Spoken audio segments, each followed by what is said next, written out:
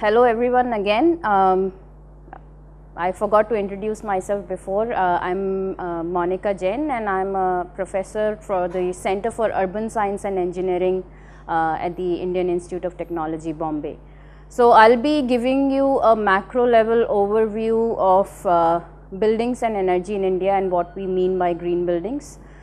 So I'll talk to you about what is the big picture, why are we talking about energy, why are we talking about buildings, what do we mean by green buildings, and then sort of wrapping up into the larger context of urban sustainability.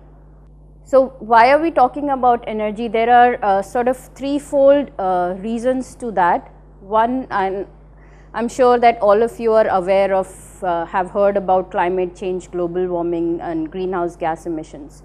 So use of fossil fuel energy leads to emissions of greenhouses, which in turn are responsible for the global warming, which gives rise to unpredictable weather conditions, floods, droughts, heat waves, hurricanes. So all kinds of weather that is very unpredictable and can be very harmful. Diminishing resources, we know that the Mother Earth do not have a infinite amount of fossil fuel resources that we are using. So we need to have a deep thought regarding how to manage the energy, increasing energy demands of the future. And the third aspect is really urbanization, and it applies very much to India because we are in an increasing population, and a lot of people are migrating to the urban areas for job opportunities and for better quality of life. So this is kind of a big picture why we are talking about energy. So just a very brief overview of what we mean by global warming. The solar radiation that reaches the Earth's surface, some of it is reflected back by this layer of greenhouse gases, and some is absorbed by the Earth's surface. And I'm giving this as a very sort of simple explanation, but when the amount of greenhouse gases increase, the solar radiation that is trapped on the Earth's surface increases. That in turn gives rise to the temperature, the overall temperature of the surface, and that has been responsible for melting of the ice caps at the poles and increasing the sea level, and that in turn is responsible for the unpredictable weather events. So that in a nutshell. So, and all of this is the result of basically after industrialization, this has increased, and this is a result of the increase in the fossil fuel use. So this is the chart that shows the greenhouse gas emissions. What are the different kinds of gases that when we say greenhouse gases, and carbon dioxide forms the biggest chunk of this greenhouse gases. And if you see in blue, almost 60% of the greenhouse of the carbon emissions are due to the use of fossil fuels. And by fossil fuels we mean coal, petroleum, natural gas, things like that. Here are the different sources that produce these greenhouse gas emissions, and so that includes agriculture, forestry, industry. But I would like you to focus on these three these three sectors where energy supply, transport and buildings form almost half of the greenhouse gas emissions that are emitted through these three sectors. And this is basically very directly correlated to the human beings and the increase in population and the buildings that are coming up. So, and this is the distribution of these emissions by country, and India actually comes in the top 4 or 5 when you compare the entire world, but still it is 1/4 of what China produces. But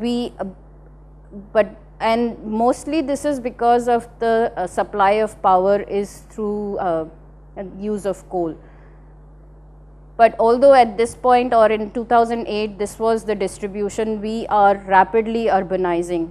So this is a chart that shows in red it shows the urban population increase, and this is 2050. So by 2050, if you consider the world, 80% of the people will be living in urban areas. Currently in India it is around 30% that are living in urban areas, but in the next few decades the increase in Asia will be the maximum in terms of the immigration from rural areas to urban areas, and India itself will be adding around 500 million people in the next next 3 to 4 decades, which is equivalent to hundreds of tier 2 cities, or we are in Mumbai, so I compared it to Mumbai, 38 Mumbai cities. So that's what does that mean?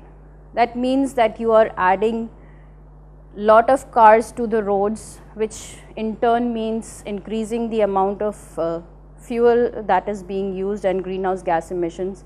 There is rapidly increasing construction sector that is booming. So you are adding buildings, you are using the building materials, and air conditioning loads and other kinds of energy consumption is being added. So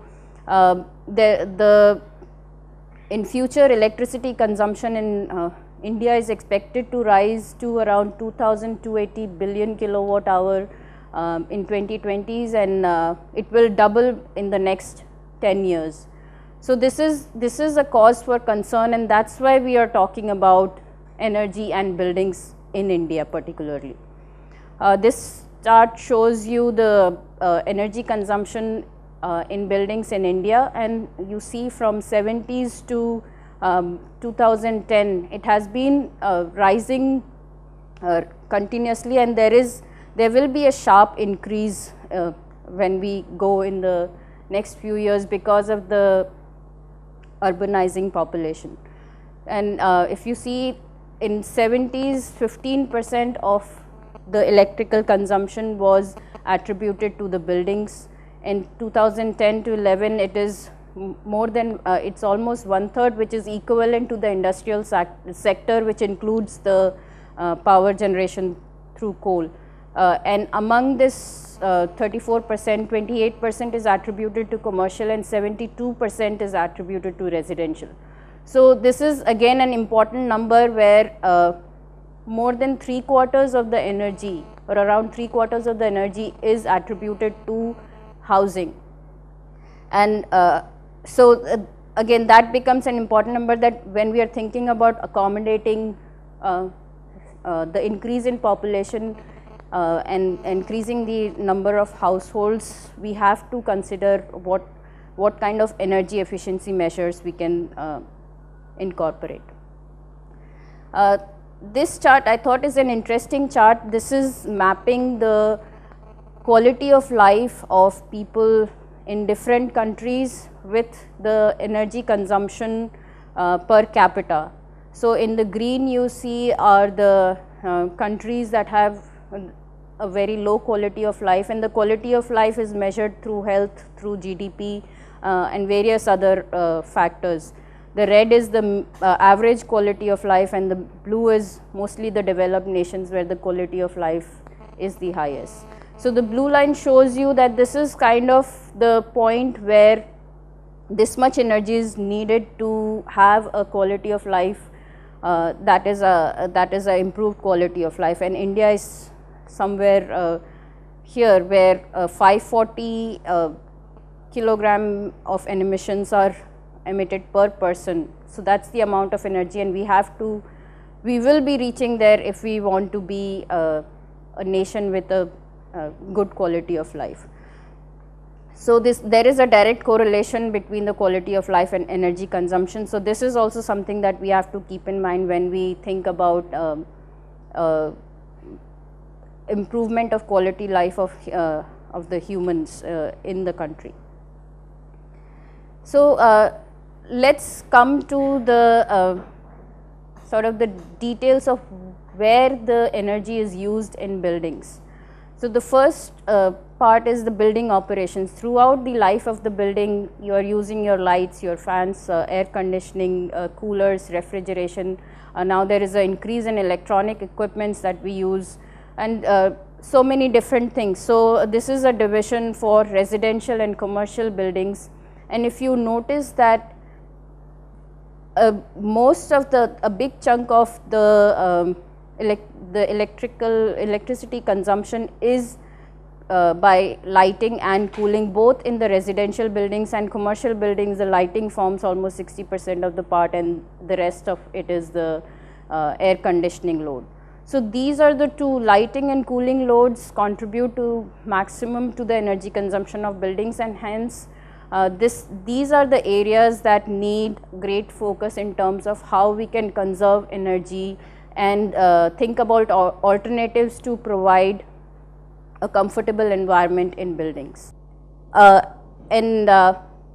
Today 1/3 of the energy consumption is attributed to buildings, 20% to transportation. So both the buildings and transportation is related to the urbanizing population. And here in the picture I show the kind of buildings that are being built. Usually there are glass facades. If you see the shopping malls or the offices that are being built are usually glass facades, and designs have been copied directly from the Western countries which have a much colder climate. And in India, most of the places you would not, the climate only in the north is colder. So you have to be climate sensitive when the buildings are being designed, and there are multiple factors that affect the efficiency and comfort of the buildings. So here I list a few of them. Building envelope, and I'll talk about some of them in a little more detail. Building envelope is basically the outer facade of the building that separates the external weather from the inside conditions. Building materials, what kind of materials we use, are they sustainable, locally available? Energy harvesting, thinking about alternative ways in which we can capture energy, so the solar energy, wind energy, and also using the waste that is produced as an alternative source of energy. And then the last picture shows that you have to, the climate, although there are 5 climatic regions in India, but the microclimate, which is what surrounds a particular area, if you have a lake or trees around you, you will feel the difference in climate as opposed to when you are in a situation where there are buildings and traffic. So the microclimate has to be considered while designing a building, and how the building orientation and windows and other things have to be placed. So again, as I mentioned, building envelope would include external walls, windows, skylights, external doors, roofs, floors, foundation systems, so anything that is interacting with the external climate. And these are the elements from which you can either lose heat if you are heating your inside rooms, or you can gain heat through the solar radiation. So this has to be designed in a way that it basically creates a comfortable climate in terms of temperature, humidity, ventilation, and if that can be achieved through passive means or minimum artificial building systems. Then comes the building material. So we talked about the building operations, which is what you are using throughout the life of the building envelope, and then comes the building material. So it has, when we talk about building materials, we have to consider from the beginning, where is the raw material coming from, what kind of energy is being used in manufacturing of that material, extraction, processing, packaging, shipping. Then the energy used while construction and installation of those materials, and then what happens to those materials after the life of the building, say 50, 60 or 100 years life of the building. So the best scenario would be if the building material can be reused to build another building, which will decrease the amount of energy that is being used. The second best would be if you are able to recycle the material and create a new material for building the building. But if it goes to waste, then there is no recovery of energy. So those are also the aspects that you have to keep in mind when you are thinking about what material to use. And this chart shows you a general overview of some of the common construction materials that are used and what is the embodied energy. So embodied energy is the sum of all the energy that is required to produce the materials. So the phase 1 that we saw in the last diagram. So steel has the highest embodied energy, followed by cement. If you see, the common materials used in India are concrete and bricks, but this is giving you a kilogram carbon emissions per ton. So the amount of material that is used, concrete and bricks, actually is a lot more than steel. So there is a high component of embodied energy in the materials that we are using today in the building industry. And here this shows how transportation adds to the embodied energy of these materials. So this was a study done in UK, and so that's why if UK is getting the natural stone from the nearby places, then the embodied energies is less, but whereas if it is getting it from China, then the transportation element adds a lot more to the building material energy. So transportation of materials, so we should try to see if we can get locally available materials which will make our buildings more sustainable. So that was sort of a background leading to how do we want to define green buildings. And this is the overall picture. If we talked about the building operations, which is using different kind of equipments, lighting, etc. Throughout the building life. The building materials that we choose, which incorporates both the embodied energy and the local availability, and the design of the building. So if we can optimize on all the three and make buildings that are context and climate sensitive, that is how we will define green buildings. The buildings that can conserve energy, water use, and reduce waste through the life cycle of the building.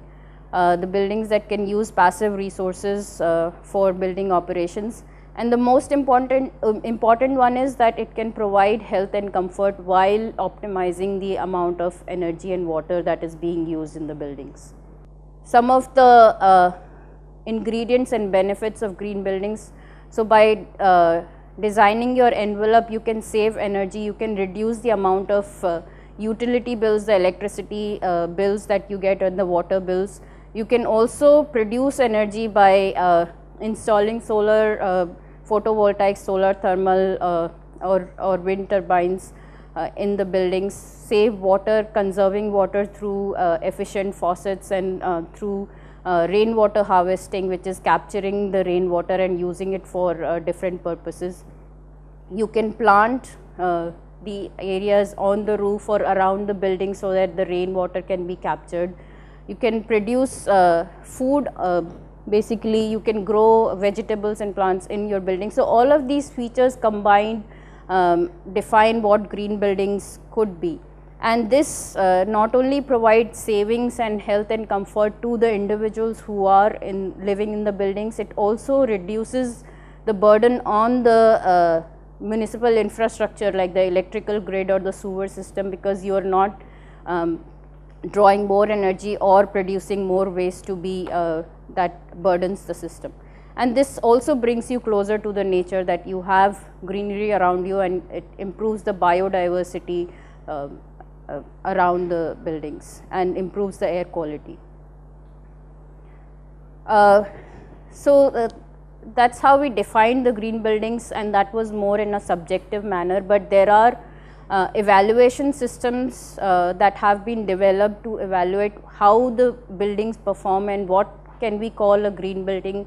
And there are different kinds of ratings that are given to these buildings, and the performance is evaluated during the design, construction and operation of these buildings. So I've listed some of these systems that are in place, and I would, if you are interested, you can read more about these systems, which will give you a deeper insight into what kind of factors are considered when evaluating the building. So LEED, which is Leadership in Energy and Environment Design, was developed in the US, and that has been adopted in India by the IGBC, Indian Green Building Council.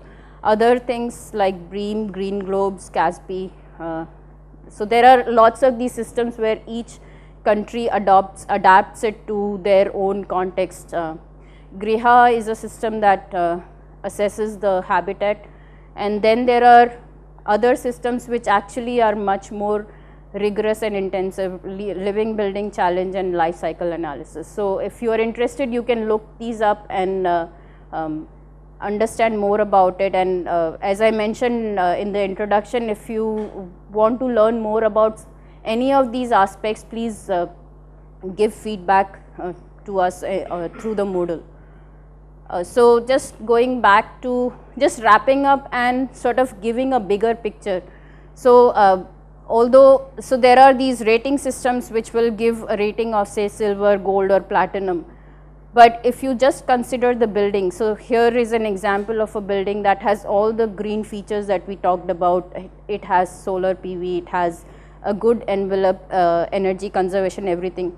But if everyone drives to this building, if everyone uses the cars, then they are adding a lot to the carbon emissions. And if you look in a larger context, this is not really a green building. So we have to think about a larger context, and that means the urban sustainability. So it is, and I define it as a network of buildings and services would include roads, water services, energy transmission, access to education and health, that can be arranged in a way that can improve the quality of life of people. And I want to end with this, that what do people really need if you think about it in their daily lives? They want access to all the daily needs like grocery, workplace, going to school, amenities like open spaces, parks, recreation, and necessary services like water, food, electricity, and they want these access with improved health, safety and aesthetics, and which leads to good quality of life. So that's all I wanted to say. So you focus on the building part of it, how can you conserve energy, and then think about the larger context where your building sits. Thank you.